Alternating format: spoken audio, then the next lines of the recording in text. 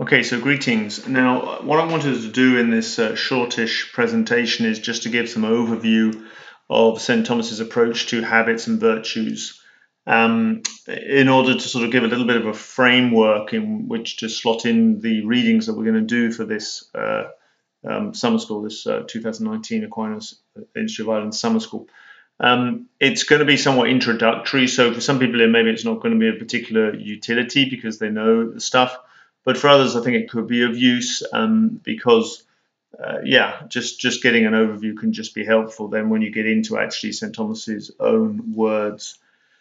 Now, we're reading parts from the Prima Secunda, going to read texts which are from the second part of the Summa, which itself is divided into two parts, the Prima Secunda and the Secunda Secunda. And in the Prima Secunda, the first part of the second part, St. Thomas gives his kind of general understanding of habits. And then in the Secunda Secunda, he goes through in quite a lot of detail a whole range of habits and, prudence, temperance, fortitude, these type of things. And we're going to read some selections from those texts as well. Now, when we consider just his habits as such, St. Thomas makes the point that there is a kind of there are four principles which describe human activity, and these principles are first of all the emotions, then the habits, then law, and then grace. And what he means by that is that our emotional world, the passions, they can prompt actions. And then habits are a very important source of human activity. They explain how we act, the way we do act. Also, law will do that, which somewhat constrains us in our actions, or guides us in our actions at least. And then grace, which is supernatural principle, which allows us to act in a supernatural mode. And obviously, we're just going to be looking in this summer school at the idea of habits. But that just is to situate it. When St. Thomas is talking about habits, he's talking about a very important element of how we can explain moral activity. Now, generally, I would say that St. Thomas operates with a definition of a habit as a semi-permanent disposition of one of the powers of the soul, which incline that power to operate in a certain way.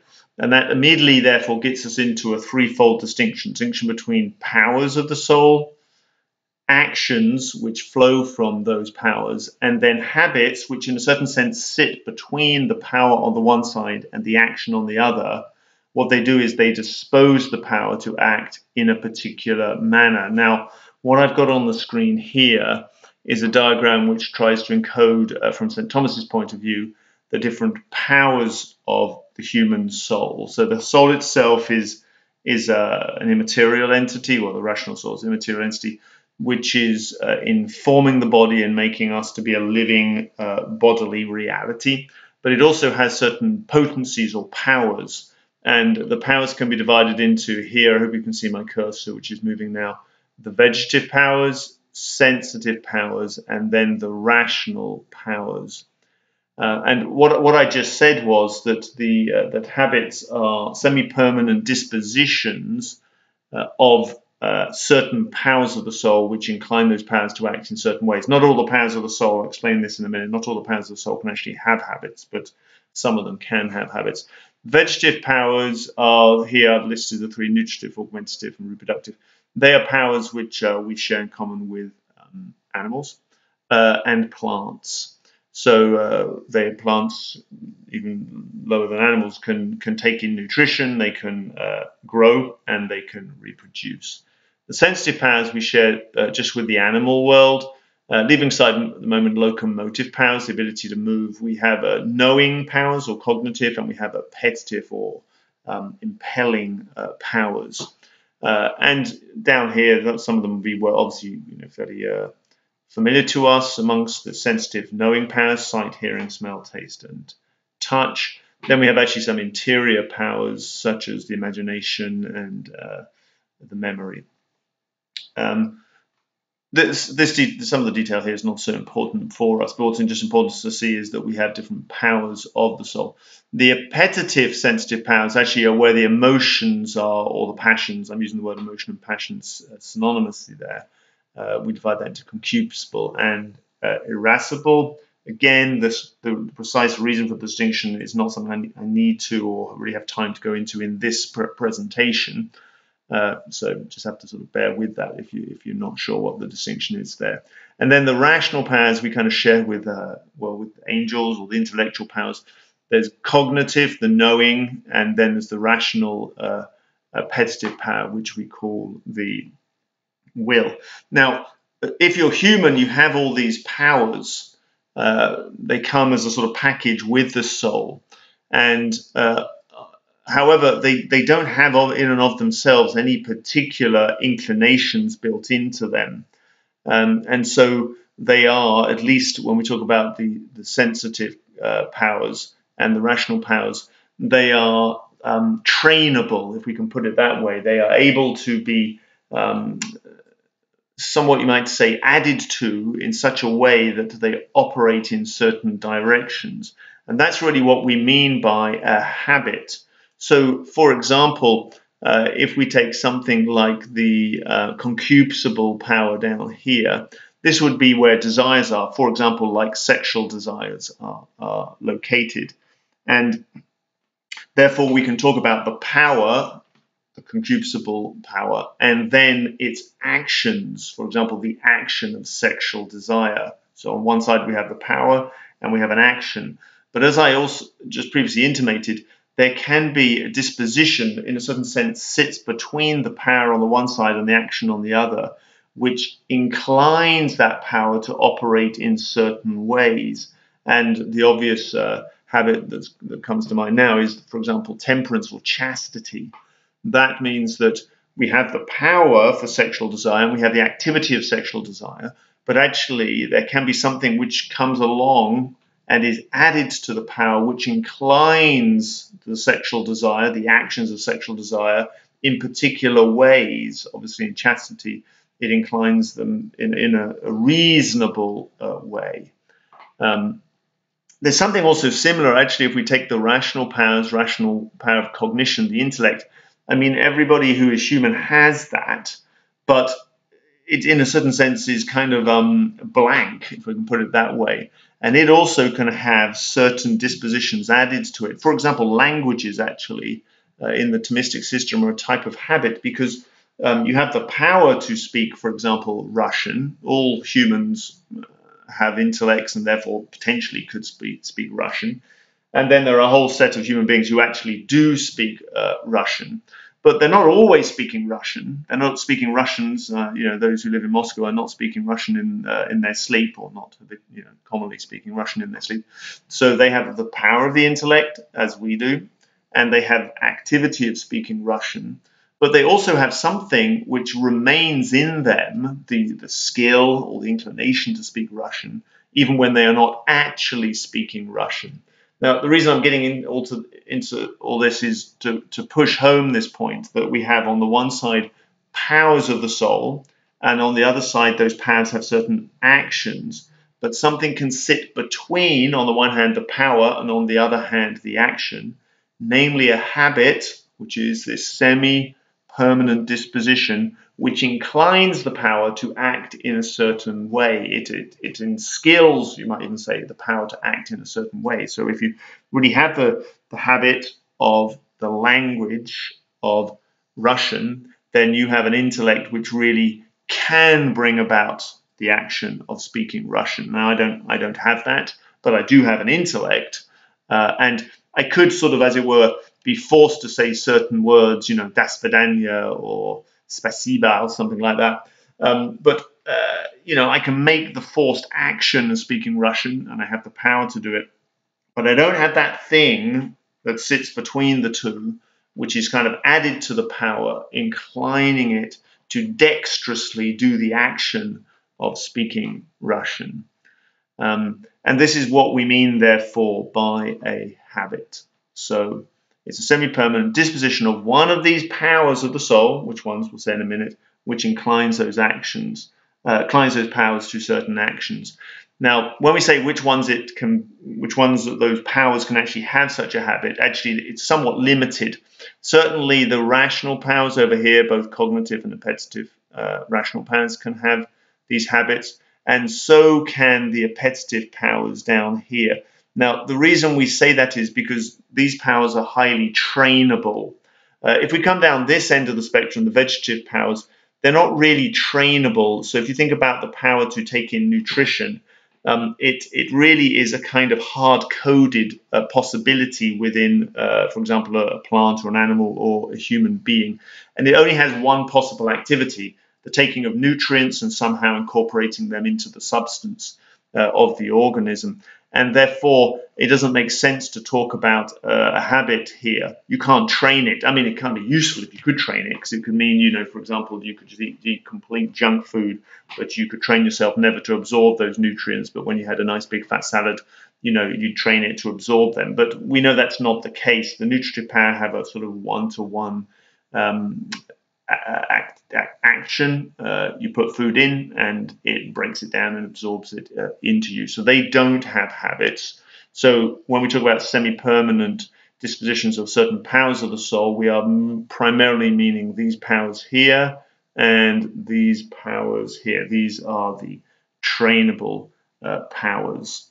Now, let's talk about some distinctions within the idea of habits. For the first part, we make a distinction between good habits and bad habits. So, for example, habits which are inclining you towards doing things which are contrary to reason, unchastity, cowardliness, and things like this. These are bad habits. And so if we take habit as the genus and then we divide it into its species, things which are inclining the powers of the soul to act in a way which is contrary to the good, true human good, these are going to be vices. Whereas if it's inclining us towards that, those actions which are really compatible and with the flourishing of being a human being, then we will call these virtues. So there's a fundamental distinction within the genus of habit. If it's a good habit, we'll call it a virtue. If it's a bad habit, we will call that a vice. Another distinction that we can make within habits would be in regards to how they get to be in us. If they get to be in us through repeated action, we call those acquired habits, and they're the ones we are most familiar with. But there are also habits which can be put in us by direct activity of God, when we call these things infused habits. So the most obvious infused habits are the theological virtues, because if you think about it, theological virtues are not coming to be in us by repeated action. That's very different from something like learning a language, which is clearly in us by repeated action, or even chastity, which is in us by repeated action. These are sort of called acquired habits. But if it's put in us by infusion, directly by God, then it's called an infused habit. Now, normally, we can also sort of line up that distinction. So acquired virtues versus infused virtues, we can line that up with natural and supernatural, because clearly infused habits, like the theological virtues, not only are they in us by infusion, they are also supernatural, meaning they have as their object God. They have something, and they incline us to actions which are beyond our nature, to assent to truths which we cannot clearly see, which is the action of faith, or loving God as God loves himself. Supernatural actions, so these are supernatural habits. But it is actually technically possible to have a natural habit, even a language, for example, placed in us by infusion. I mean, it's not common, but we seem to have some situations, some of the stories of the saints imply that they came to certain natural capacities, but in a supernatural mode. Catherine of Siena, for example, seems to have learned to read by sort of divine infusion rather than by learning. So that's a distinction then. So acquired versus infused, one of the distinctions I'm interested in, and then natural versus supernatural. The third distinction would be moral versus intellectual. And here the issue is whether the virtue is really perfecting us at a purely intellectual level, or it's perfecting us, you might say, at a somewhat deeper level, making us good moral actors. So, for example, if you learn a language like Russian, I mean, you may be an excellent linguist, but it doesn't make you an excellent person. there's a perfection then coming to the intellect, and therefore we call this an intellectual virtue. But there isn't a perfection which comes to the person as a moral character. Maybe a great physicist, but you might use that as an intellectual virtue or habit. But it doesn't make you a good person. You might use your knowledge of physics to do something evil, for example. But if you are chaste, and if you are courageous, and if you are just, and if you are prudent, you can't actually misuse those habits, because they incline you at a much deeper level to be a good moral person, to be a good human being. And in fact, in the Thomistic system, I think it's possible to say that intellectual virtues, yeah, that term is used, but because those things we're thinking of, like language and skills like or knowledge, like being a physicist, precisely because they don't make us good persons, we would even hesitate to use the word virtue in relation to them. It might be better just to call them intellectual habits, because they're not making us good individuals. It's really the moral virtues which make us good human beings, patience, for example, magnanimity, these kind of things that really deserve the name of virtue. Okay, so now I'm going to finish this presentation now. I'm going to do a second one, but I just want to summarize what I've tried to cover. What I tried to cover is a basic definition of a habit as this semi-permanent disposition of a power of the soul. I haven't spoken into the idea of semi-permanence. I'll do that in the next presentation. The point here is we have powers and we have actions. So each power has its particular action. For example, the appetitive, sensitive powers have all the actions which we give the names of emotions to: desire, and anger, and daring, and things like this. So powers have actions. But actually, something can come between the power and the action. You might say something can be added to the power, which inclines it to act in certain ways. And that's what we mean by habits. When those habits are good, they're inclining us to good actions, we use the word virtue. And then we can make certain distinctions even within the realm of those virtues between how they get into us. Is it by acquisition, by repeated action, or is it by infusion? Are they natural? Are they perfecting us in natural actions or in supernatural actions? Are they perfecting us at a moral level or just at an intellectual level? Okay, now yeah, I think that's what we covered so far. Okay, so greetings again. In the previous presentation, we looked really at the definition and certain distinctions between within the idea of habits, so definition of habits and then distinction within habits. Let's think a little bit then how the habits get to be in us. Well, here we have to make a distinction between the acquired and the infused habits, because clearly, according to that distinction, the infused habits come in by direct activity of God. So, for example, if you're thinking of the theological virtues, which are infused habits, they come in by being in a state of grace. Now, normally they would come to us in baptism, because in baptism, habitual sanctifying grace is infused into the essence of the soul. And then because that grace is there, necessarily flowers, what happens is there's a flowering of certain habits in the different powers of the soul. So faith in the intellect, and hope and charity in the will. So that's coming by a very sort of supernatural direct activity. The acquired habits, for example, the cardinal virtues, temperance, fortitude, justice, prudence, they come by repeated activity, as do these intellectual habits like languages, or other habits which actually are more artistic, like being able to play the piano or something like that, the musical habit. Now, the root of them is really an inclination which is kind of hard-coded in us, an inclination towards the good and towards the truth. If we didn't have an inclination towards the good or to the truth, then we wouldn't really have the first rung on the ladder, or what is needed in order to actually bring about the presence of any acquired virtue at all. But apart from that, we really don't have anything other than that which impels us towards the virtues. That really is the seed of all the virtues. So the inclination we have towards the good and towards the truth. And what happens is that we start off really with just the power and the ability to produce an action. So you think about learning to play the piano or any musical instrument. if you have an intellect, you have the capacity to do that. Of course, you need some bodily dexterity, but music is fundamentally a spiritual or reality, meaning an incorporeal reality. It's a habit in the soul. And first of all, you have to kind of force yourself to do the action. So you form your fingers in a certain way, and then you press down on the keys. Or learning a language. First of all, you have to sort of force yourself to say the words, and they don't always come out as you wish they would come out, a bit garbled. But then what happens is that when the action which flows from the power passes away, the action actually kind of leaves an imprint on the power, which inclines it more towards that very same action. So you know that as you practice the piano, then actually, though your activity's gone away, the next day when you come to the piano, it's actually easier to do exactly the same thing.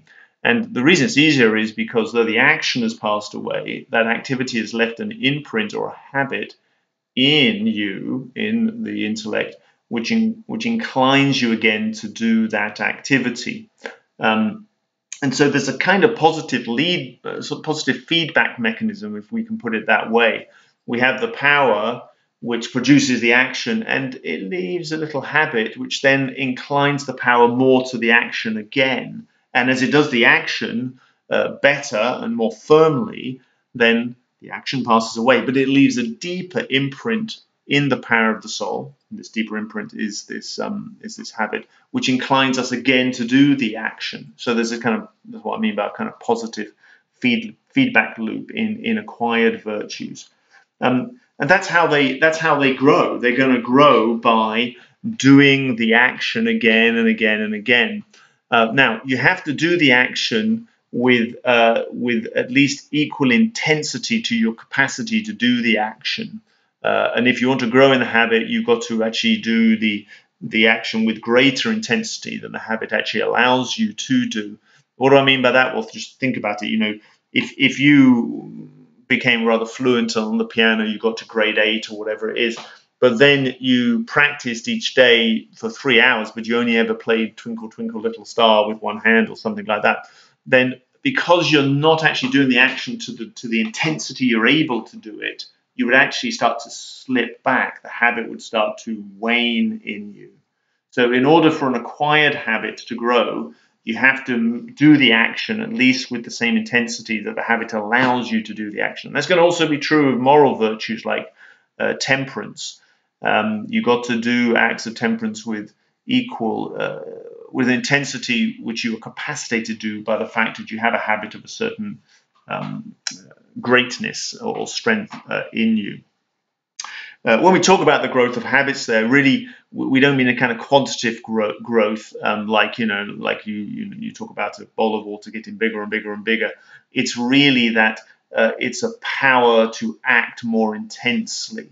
So the person who is more chaste has a you might say a greater quantity of chastity, in the sense of their actions are more determined by the virtue of chastity. It's more like a kind of deeper penetration to your very core. That's what we mean by growth in a habit.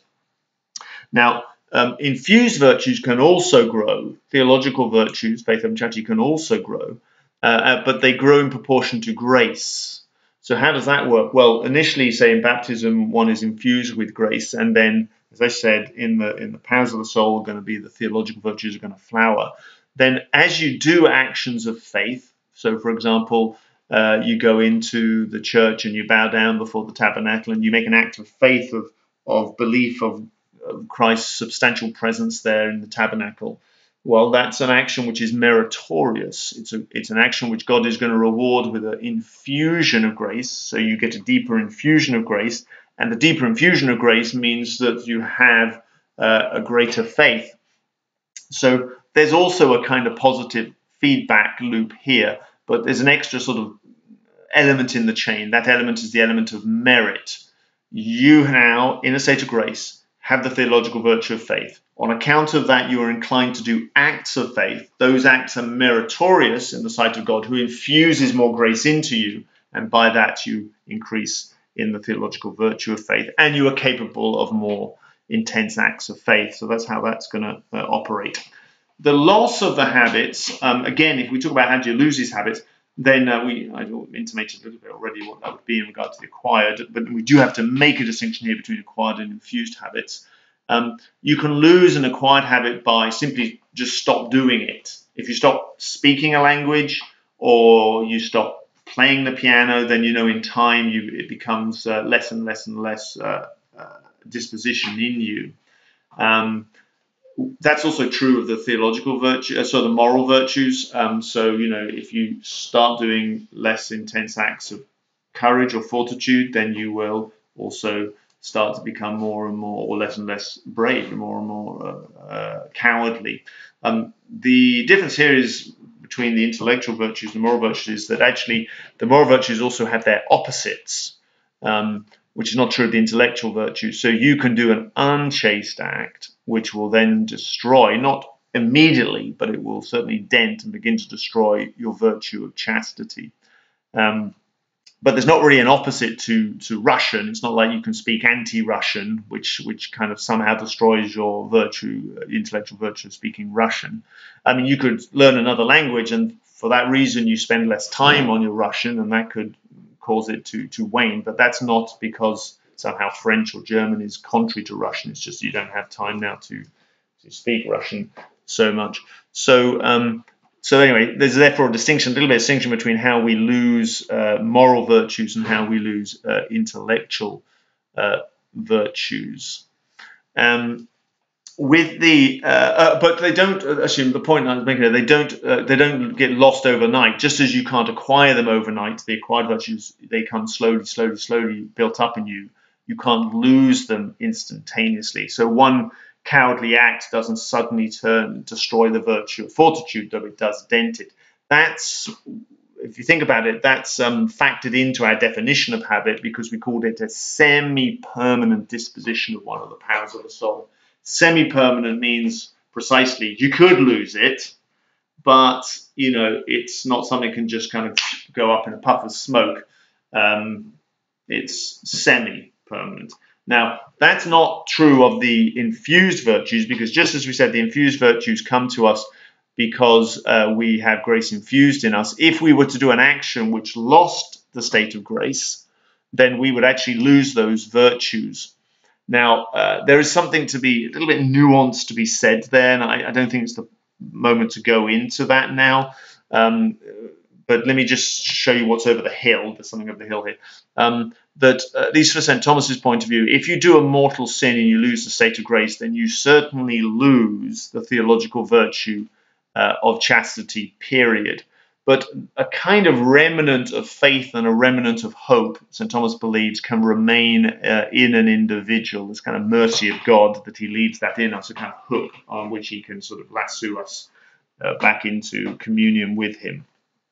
Okay, now let's have a look now at the, you might say, the sort of the menu of virtues. And this is what I'm trying to do in this diagram here.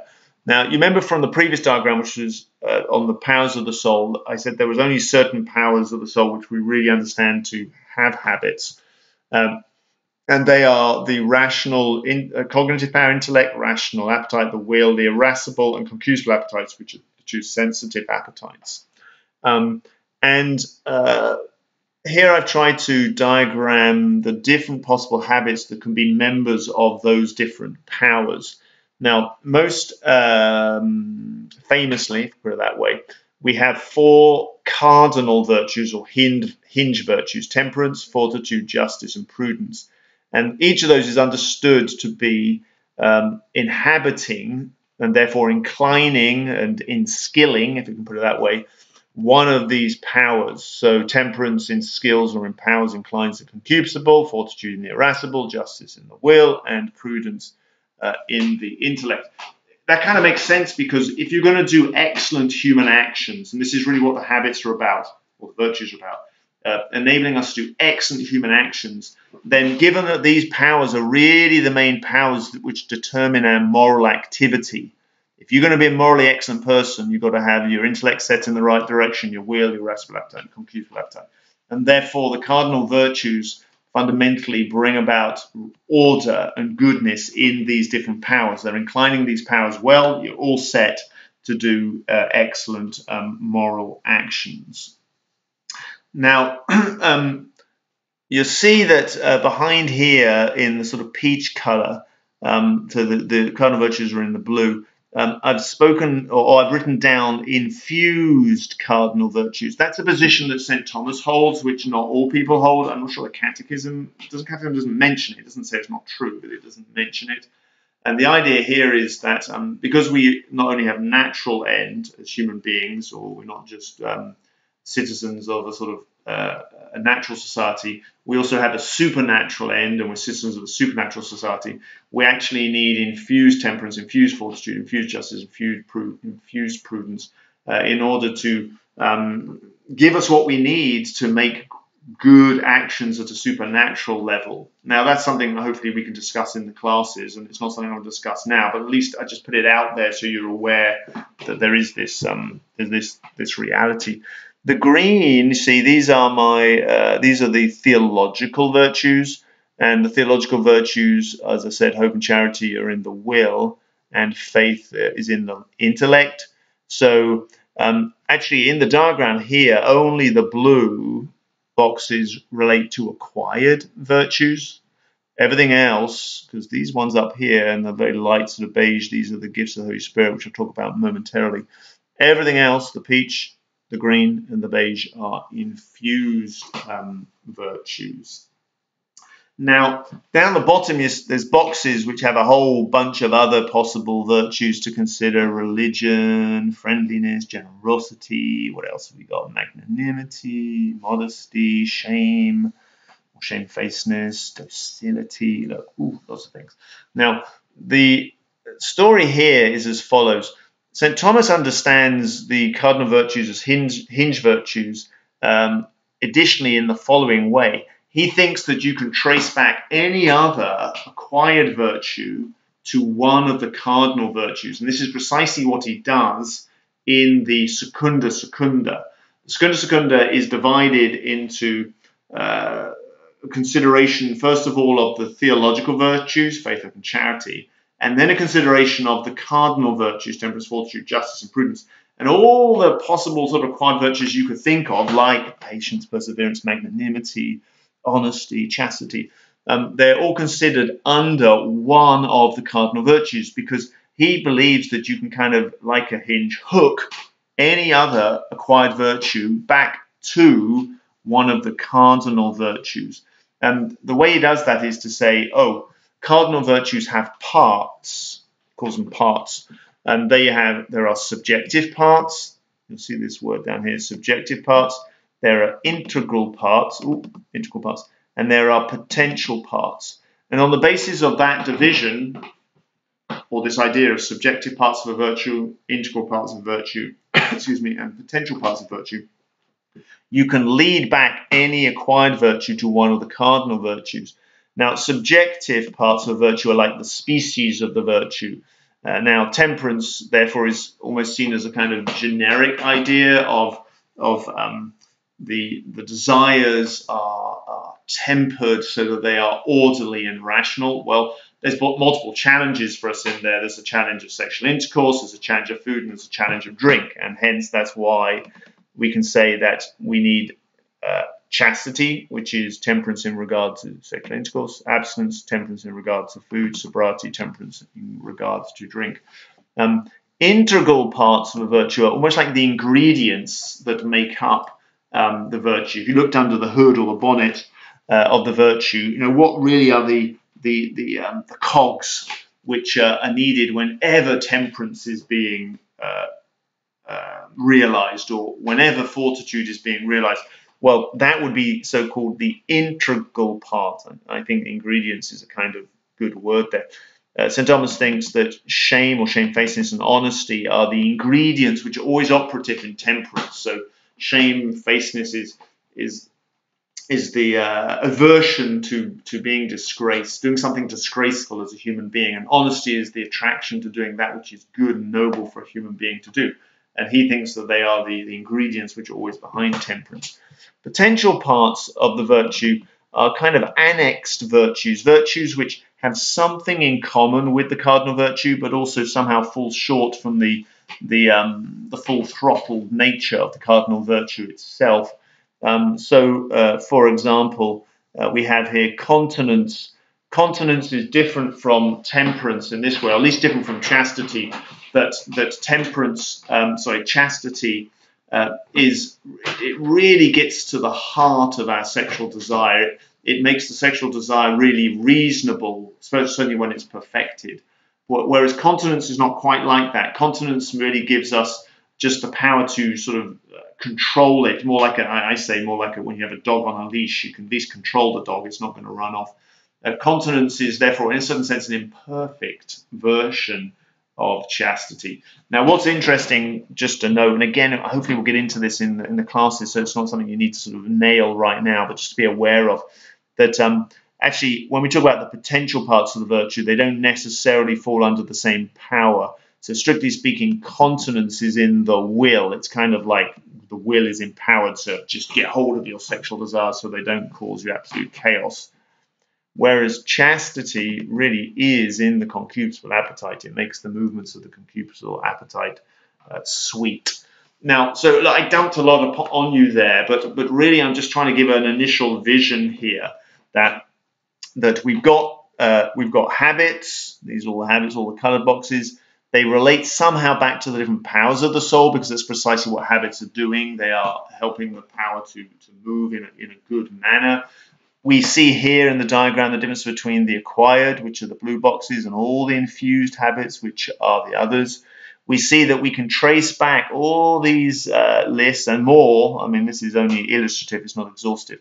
All these different natural virtues can be traced back to one of the cardinal virtues, and that's in part why we'll talk about cardinal virtues.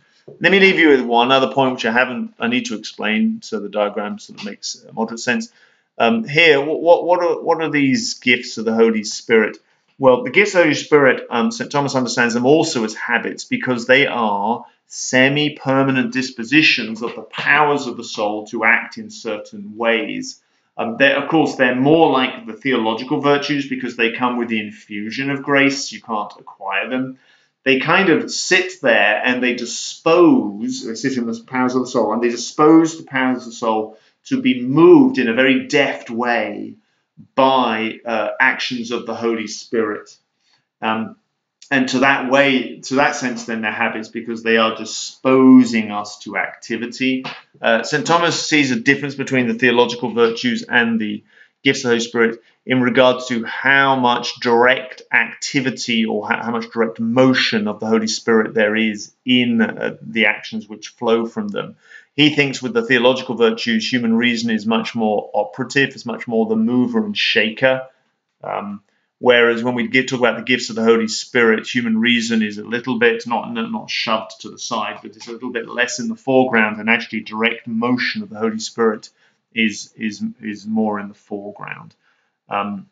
So that's how he tries to make a distinction between the theological virtues and the gifts of the Holy Spirit. Okay, so what did we try to do in this session? Well, in this session, I wanted to give some indications of the fact that the virtues can grow in us. How on earth could that be? Well, with the acquired virtues, it's because we have these initial inclinations towards the good and towards the truth.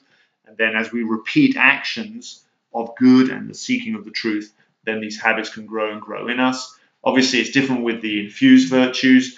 They are actually put in us by grace. And of course, the corollary of that is that the infused virtues can be lost actually with a single action, because we can lose grace through mortal sin. That's not the case with the acquired virtues. We can stop doing the action so intensely, or we can do a contrary action, and then actually we will start to lose the virtue, and we will start to get a vice. Yeah, you're never really in no man's land here. You're either moving towards virtue or you're moving towards vice. Then in this diagram, I wanted to show how the different virtues and gifts, habits in general, relate back to these four important powers for human activity. And I also wanted to show how the cardinal virtues are understood as hinge virtues, because we can relate back the other possible human virtues to one of these cardinal virtues. Okay, so I hope that was of some help to you. And Right, well, that's enough for me for now. God bless you.